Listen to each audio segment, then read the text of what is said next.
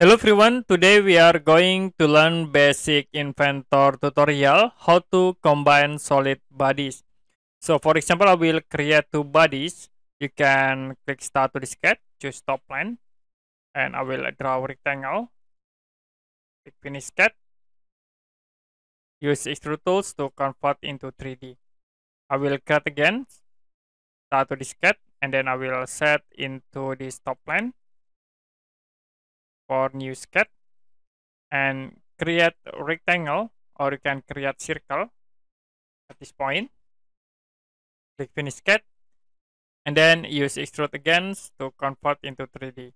Now we can move these objects by using this move body. I will set into this option move along X-ray, and then for bodies I will select these objects. For moving, I will click at this face, so you can move like from this point into here. Click OK to apply. Now, if you want to combine these two solid body, you can use these tools, combine, select for base body, I will click in here for base, and for tools bodies, select this cylinder object. Click at this option to join and click OK to apply. So it will be automatically combined between these two solid bodies.